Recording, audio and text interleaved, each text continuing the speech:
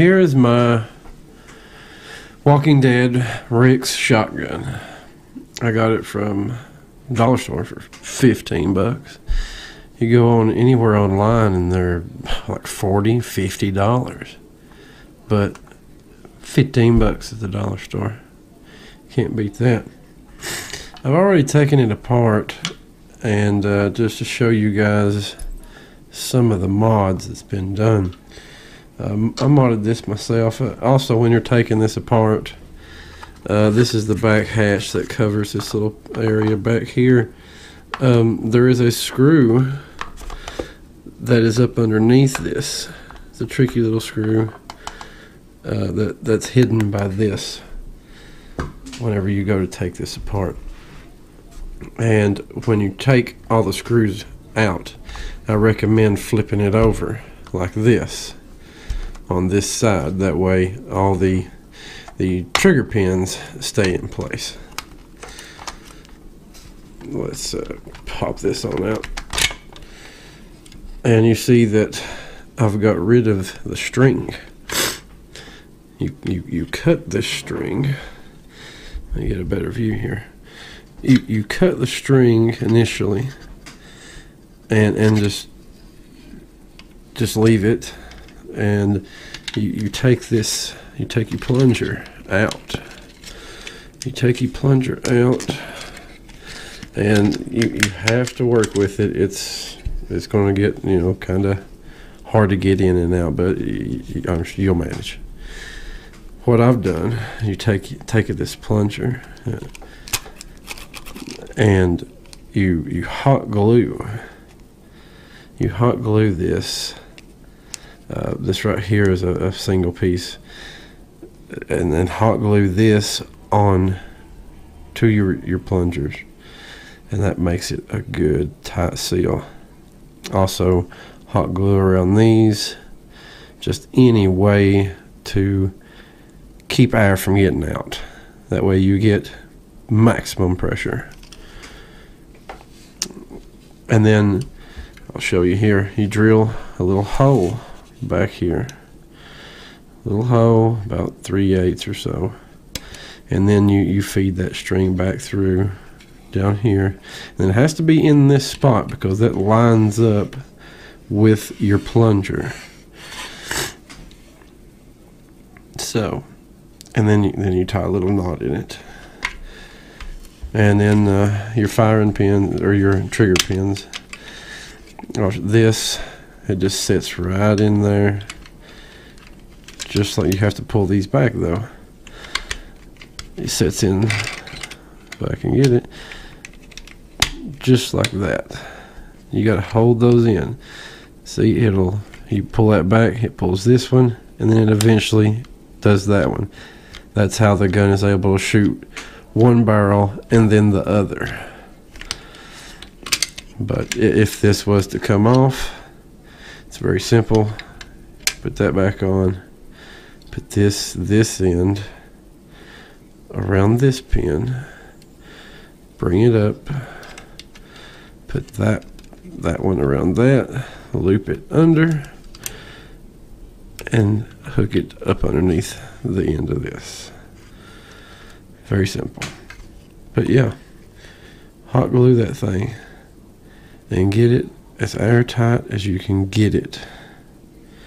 There's another piece that was in here that held the string. This piece, get rid of it. Don't need it. Throw it somewhere. Throw it in your parts bin. Let's see what else.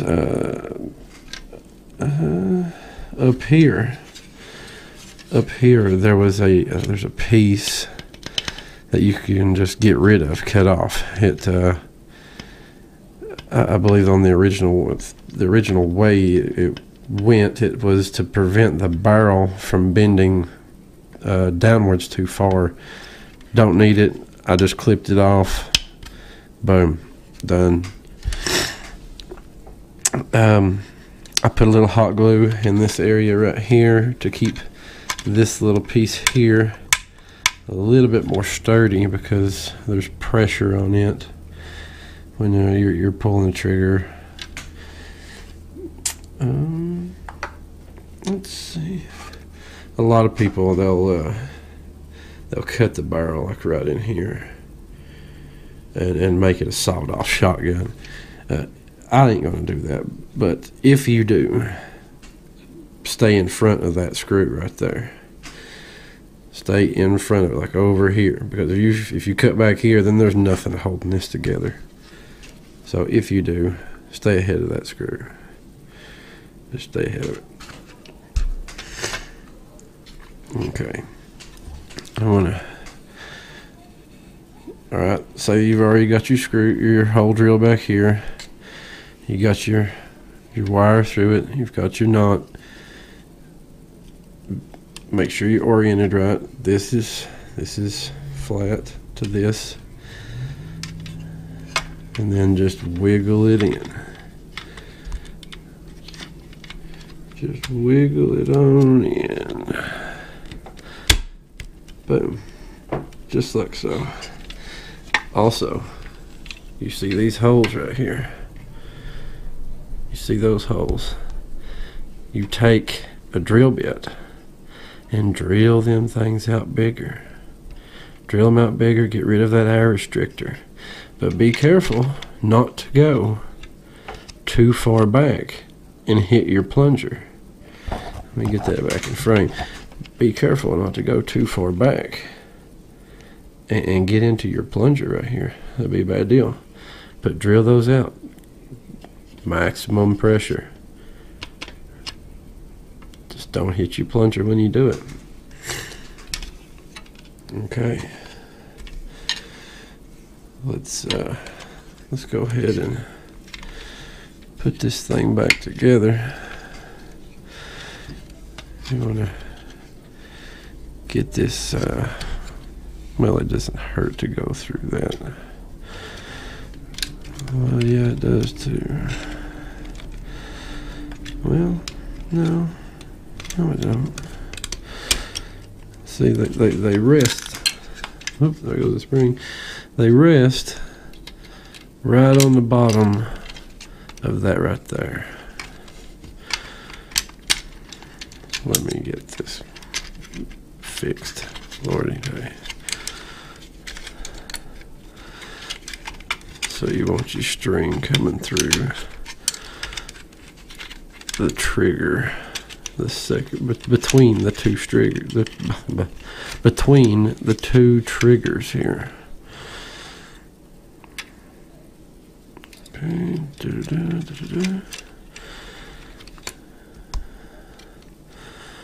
And pop. All right, lift this up.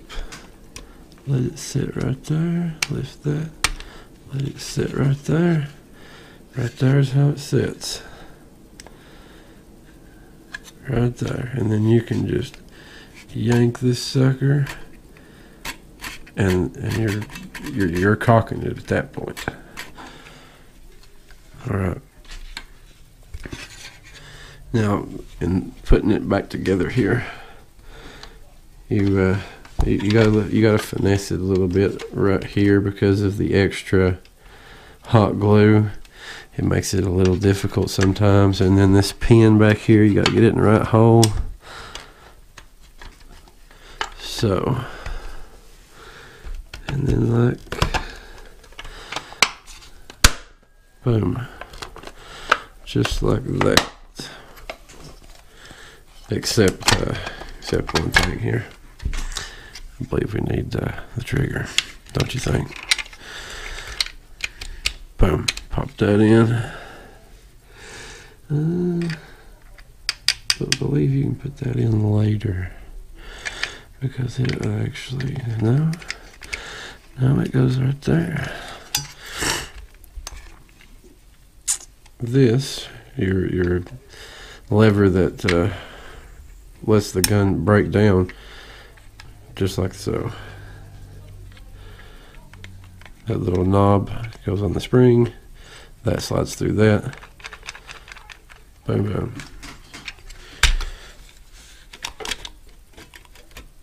Everything is accurate. Now, we can line it back up. You can even put the barrel on here. Whoop, silly camera. You put your barrel back on, even lock it down like that. And this is what it looks like.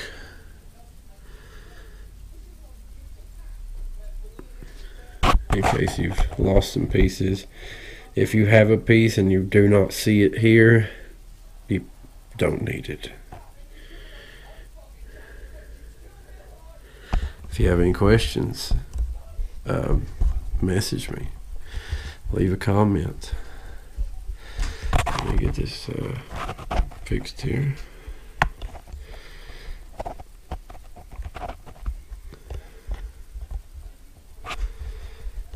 And I'll get it in a minute, boys. Hang on. Surely. Okay. Everything's ready to snap back on.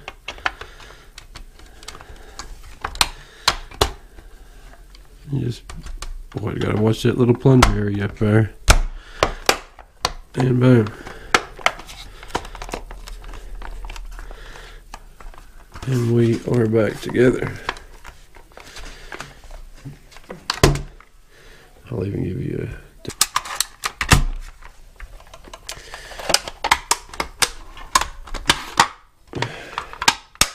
This would work so much better if I had it screwed together. But, and here it is. As soon as the camera, okay. And yeah, the thing hits like a truck. Hits like, and another thing. I've seen one or two videos of people modding these shells, and I've done 3 of mine. I've been waiting so I could show you guys. The only downside that I've seen to modding shells is they can occasionally fall out on you. They're really loose, but they can fall out on you. See, just straight open.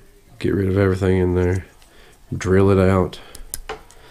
Drill it out with, I believe that's probably like a, I don't know, 3/16 inch bit, probably. Somewhere around that area. And I'll show you the process. You take a screwdriver and just push it up through here, like so. And usually it's just like that. All this stuff here, don't need it. Don't need it. You see how the bullet is made here. Air has to go through this and then out these 2 sides here. And then up into the dart. You know, I mean, that's a little inefficient. So what you would do is take a pair of snippers like this, boom, cut that off right there, just cut her off, and then whatever's left, take a knife and smooth it off like I did these. You just smooth it off. And then sometimes they don't come off real even, real perfect. Just when you put the cap back on, just line it back up to where it once was. Maybe even drop a dab of super glue down in here, and then swirl the bullet, and then give it a few minutes to dry. I mean, it'll give you a little bit. It gives you a little bit of extra oomph. I mean, it's debatable, but I mean, I don't have no way of testing how fast it makes it versus the shell mod, but it does seem like it gives it some power. They actually start to curve a little bit. I mean, they hit hard. They hit hard. All right, boys. If you don't know anything else, see, there's another one that I've done. I left the black ring inside that one with the spring underneath it, and just for comparison's sake, it made no difference. So it's just better off to just leave it hollow. Just leave it hollow. If you like this guide, give me a like, give me a comment. I'd love to hear from you guys. I'm trying to help everybody mod their Walking Dead Rick's shotgun, and yeah, leave me a comment or share. If I've earned your subscription, please subscribe to my channel. Y'all have a good one. Stay safe and don't shoot nobody in the face with this thing. It shoots pretty hard. Peace.